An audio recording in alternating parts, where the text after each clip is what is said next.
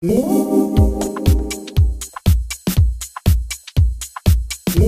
there and welcome to another Cinema 4D tutorial brought to you by AcrezHD.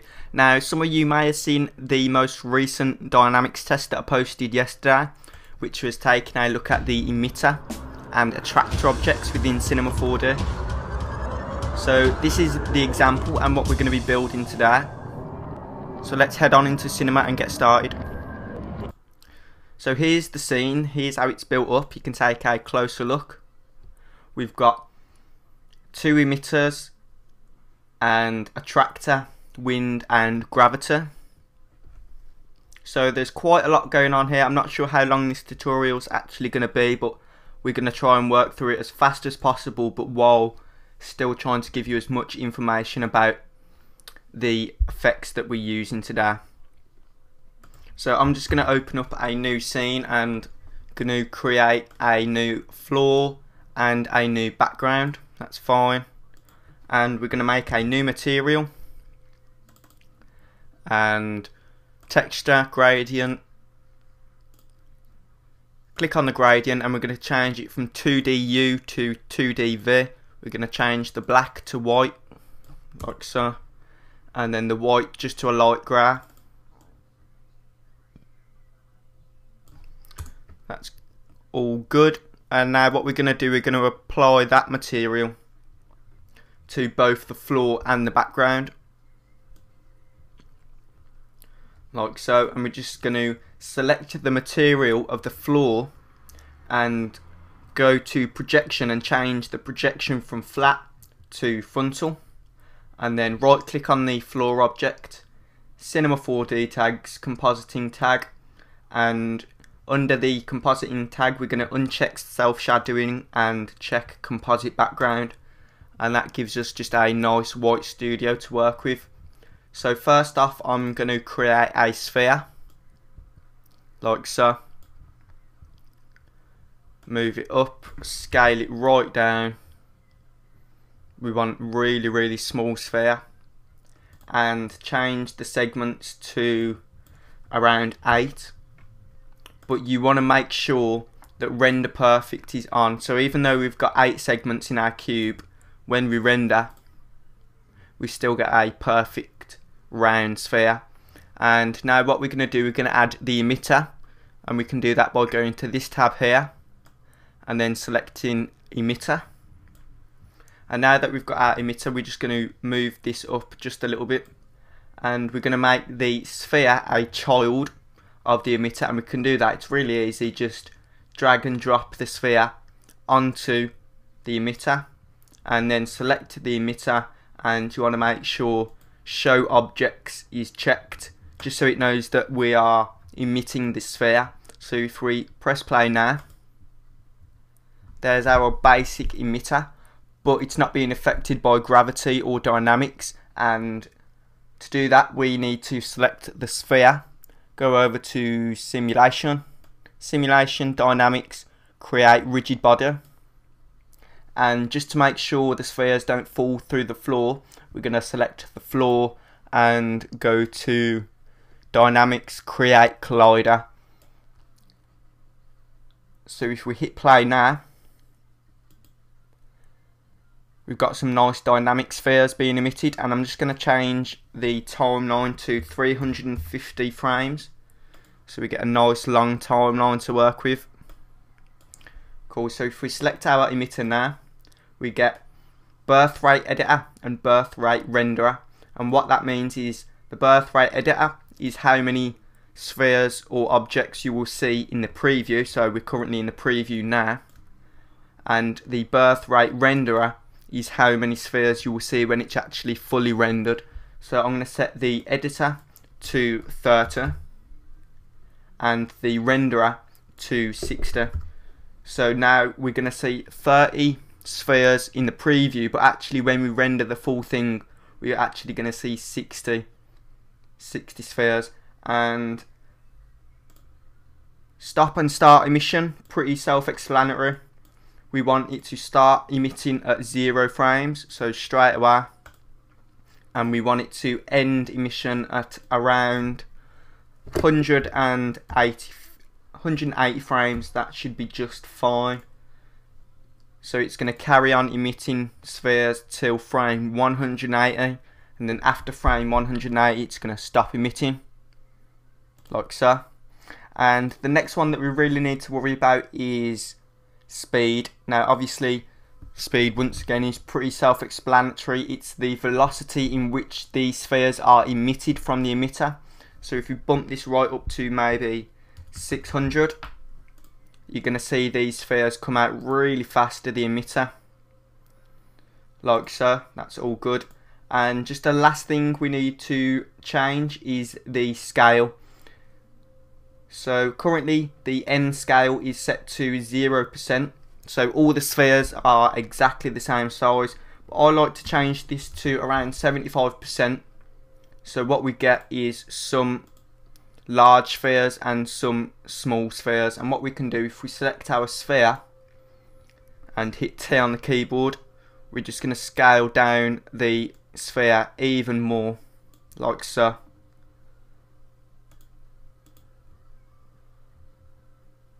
Cool, so we're getting there. All we need to do now is select our emitter, maybe move it back a little bit, hit R on your keyboard and rotate it 45 degrees to sort of project the emitter. So we want it to sort of fly into the air, and we might need to bump the speed up to around 1000, just because we've angled it and we need a little bit more speed, like so. Cool, so now we've got our basic emitter done. Now what we need to do is add the attractor object, and we can do that by selecting the same tab as we made our emitter and select attractor. That's all good, and we're just going to move the attractor just over here, like so, where the spheres start to come down. And if we select the attractor and then go to fall off, we're going to change it from infinite to sphere, and we're just going to increase the scale just to around there, like so. And we're going to move the attractor just over a little bit, because what we want to get that scooping motion. So we don't want the spheres to go directly into the middle of the attractor. You want them to kind of scoop them up, and that's what the fall off is for. So if we hit play now, what we're going to need to do is go to the attractor, go to the object, change the strength to 1000 and the speed limit to 350. And the speed limit is regarding how fast I'll spin round, and the strength is obviously the strength in which the attractor objects attracts the spheres. So now that we've bumped the strength up and just turned down the speed limit a little bit, what's going to happen now is we're going to really need to bump up the strength to maybe add an extra 0 to make it 10,000. Now that might seem a little bit over the top, but don't worry, if we play now, you can see we get that really nice scooping, swirly sort of effect. Cool, and now what we're going to do, we're going to keyframe the attractor so that it drops the spheres, like in the example. So we can do that by selecting the attractor, and then if you just go on basic, you're going to see enabled. And what we're going to do is move to just after where the emitter stops, so maybe frame 200. We're going to set a keyframe for the attractor being enabled, hold down Control and select the button next to enabled. That's going to add a keyframe, and it's turned red, so that means we've made a keyframe. And all we have to do is move forward just a few frames, maybe 5 frames, uncheck enabled, and that's turned it yellow, so it means we're waiting for another keyframe. Hold down Control, hit the yellow button, it's turned it red, so we have made another keyframe. So what we've done in those 2 keyframes is basically just turn the attractor off. That's all we've done. And if we hit play now, the attractor is going to come and swirl and scoop up all these spheres, and then it's going to get to frame 200, and then drop the spheres, so that's all good. And now we could do with adding some gravity. So if we select gravity, and you can select gravity from the same tab that we've got our emitter and attractor from. And what we're going to do is hit T on the keyboard and really scale the gravity up, like so. So we've got a nice big box of gravity around our scene. And what we're going to do, what we're going to need to do again is we're going to need to keyframe the gravity, because we don't want it to be effective at the start. We only want it to be effective when the attractor stops. So if we move to frame 200, uncheck enabled, hold down Control and select the button, and that's going to turn it red. So we've made a keyframe, move forward 5 frames and enable the gravity. That's turned it yellow, meaning we are waiting for another keyframe to be made. Hold down Control, hit the yellow button, and we have made another keyframe. So what we've done there is basically turn the gravity on. So it's not on at the start, and then we've added 2 keyframes to turn it on just after the attractor stops. So you can see that the spheres get brought down to the floor even quicker than they usually would.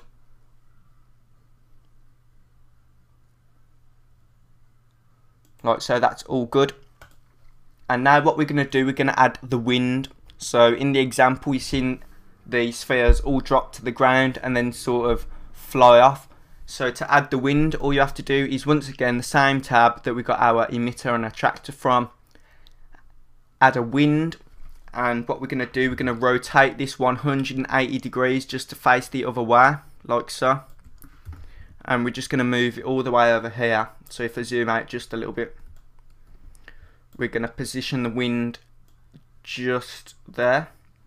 And once again, like we did on the gravity and attractor, we don't want it to be enabled at the start because it will mess up what we've already made. So once again, move to maybe frame 210, maybe 205, select the wind, go on basic and uncheck enabled, and like we did for the past 2, select enabled, hold down Control, add a keyframe, move forward 5 frames,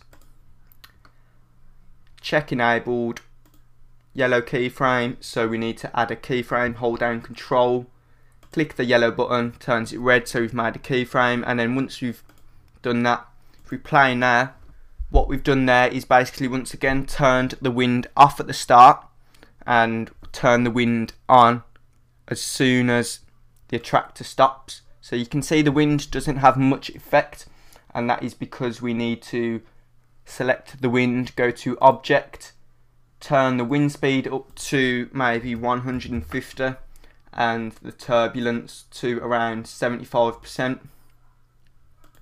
And if we hit play now, just drinking some coffee, if we hit play now, we get that effect. Maybe that's a little bit too much, maybe just the wind speed to 100. See how this is looking now, drink some more coffee.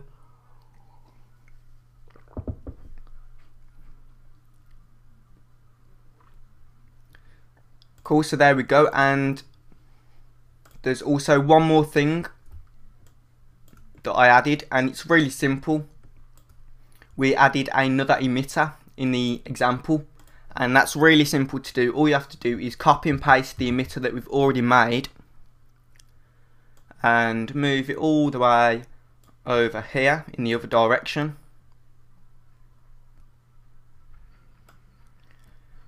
And what you're going to need to do is just rotate it just to face the other direction, and then rotate it back 45 degrees. And it might take a little bit of playing around just to make sure.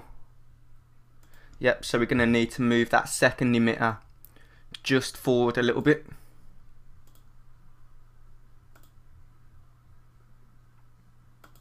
Maybe move it forward even a little bit more.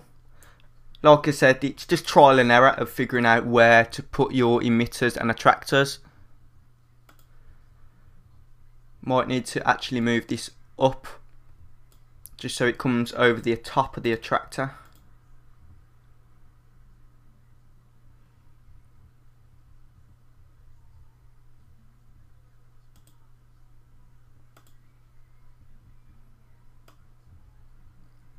Like so.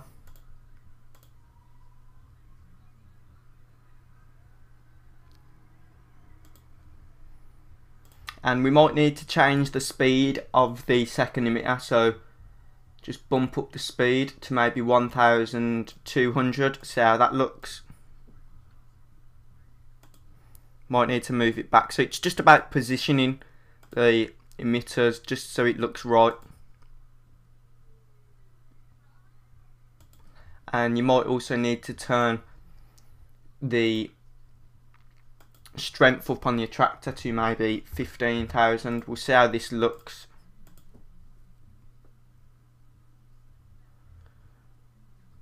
Yep, so that's the kind of effect that we're looking for.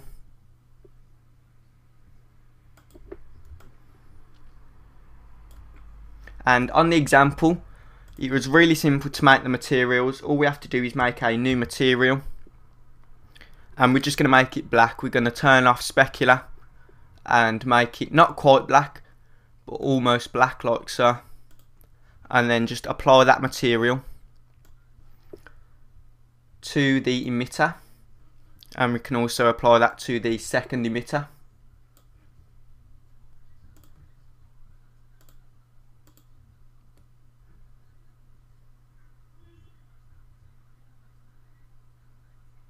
So there we go. And also in the example, I just added a overhead softbox from Grayscale Gorilla. So if I just pop that in there,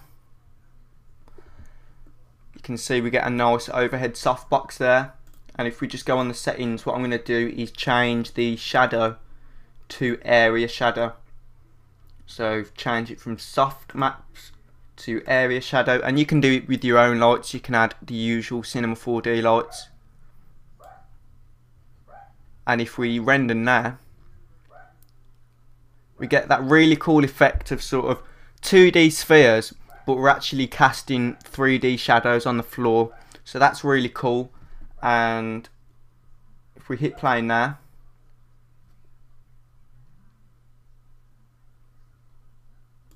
there we go. That's pretty much how the scene is set up. I also added a camera, so maybe if you want some camera movement in there, you could do that as well. But there we go, there's how to create a emitter and attractor object within Cinema 4D.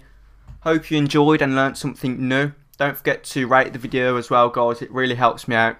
So I will see you again very soon in another video tutorial. Thanks for watching, guys. Catch you later.